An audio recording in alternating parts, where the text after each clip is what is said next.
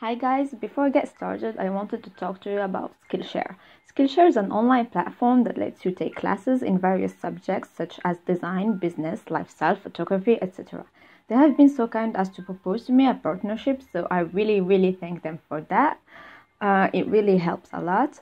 I will leave a link in the description for everyone who wants to try it out. You have two free months of membership. And the way it works, it's like an online college. You can take classes in various skills such as fine art, illustration, sketching. For instance, if we choose the Gabriel Piccolo course on character illustration, Gabriel Piccolo, who is an amazing artist, and I'm sure a lot of you know him already. So we have timestamps for the video. And you can submit class projects and such. So it's really like an online college. If Skillshare isn't your thing, fair enough, you can cancel it at no charge whatsoever. So I really encourage you to try it out. It will help me a lot.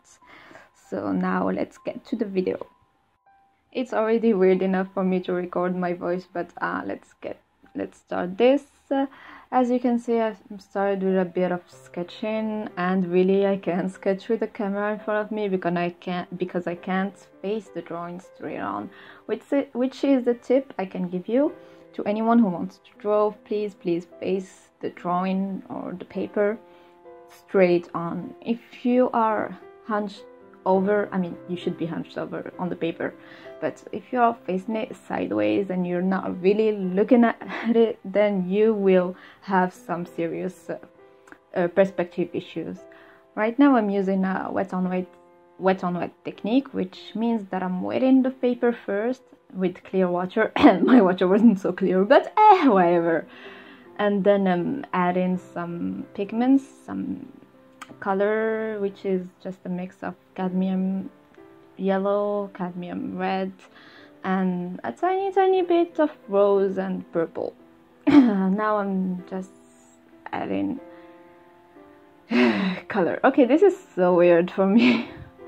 This is so weird for me to be recording my own voice because I hate listening to my voice. It's like, you know, when you're sending voice messages over on WhatsApp or Messenger, which I rarely even do. I really hate that. You know how people send those messages and they listen to themselves afterwards? I would never. That's a big no. That's like torture for me. Please don't make me listen to my own voice or even watch myself on a video. I can't. I cringe so hard. Anyway. Yeah, where are we? So I'm adding some shadows, using a more saturated. It's the same colors, just more saturated. And by this point I'm already looking at the chin and cringing so hard because, as I said, I don't think I was attentive enough when I was drawing the chin, because oh my god, I just want to jump to the video and anyway, don't worry, I will correct that. That reminds me that when I published the sketch of this drawing, I published a story on my Instagram about completely erasing the drawing to redo it, and a lot of people were sending me horrified reaction. It's okay, reactions. It's okay, people. It's really okay. I mean, yeah, I've zoomed in. It's okay, because if you know that a sketch isn't good enough, I mean, then you really shouldn't be spending that much time on. Yeah, I've corrected the chin now. Oof, thank God. Yeah, if a sketch isn't good enough, then pause, go take a breather, eat something, drink something, then come back to it, and then you can look at it with a fresh look and see what exactly is wrong with it, and then you can correct it, because it makes no sense to... Oh, by the way, I'm adding highlights with white acrylics. It makes absolutely no sense to start a drawing and you know that the sketch isn't good enough, and then you're gonna spend so much time on it for it not to look good because the base layer isn't good. So yeah, if it means you have to redo the sketch, just redo it. It's okay. It's better to redo a sketch than to redo a whole painting, because watercolor takes layers and layers and layers, and it's a lot of time. So yeah, what am I doing now? Just the base layers for the shirts. Oh, I started shading it a bit before putting down the fabric. The fabric what? The fabric stripes and oh, I am bad at this. Can you tell? I am very bad at this. Yeah. So yeah, I like to work on the hair and clothes simultaneously. Oh my god, words. Anyway, I like to work on them at the same. Yeah, I'm adding some shading again. I like to work on them at the same time, because the way you should work with watercolor is you shouldn't work on spaces that are adjacent to each other. They're close. They shouldn't touch each other, you know. That's what I mean. Anyway, so that's why I do the face first, and then I add the hair and the clothes. I really like this background.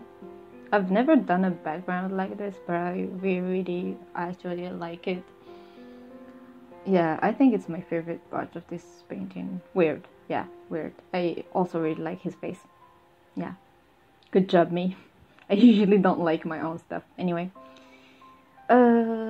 So yeah, the hair, I'm using an angled brush to add the strands of hair with brown mixed with black, and now it's just straight up black. I'm sorry about the lighting, by the way. I still haven't figured it was a very gray day, a lot of rain and shit, so yeah. Also, please tell me if you like this kind of video, like if you do you want a straight on, how do I say this? Please tell me if you like videos that are straight on filmed or just clips with drums and stuff like that. So yeah, now I'm removing the tape and completely blocking the camera with my hands. Yes, amazing, such skill. I love. 10 out of 10. This was hard. I'm tired. How do people do this? Anyway, thanks for watching, guys.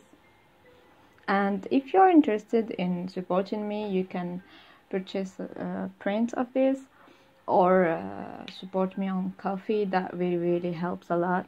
And thank you again for Skillshare for the partnership, and I will talk to you guys probably in a very long time, because I hate talking. Thanks, bye.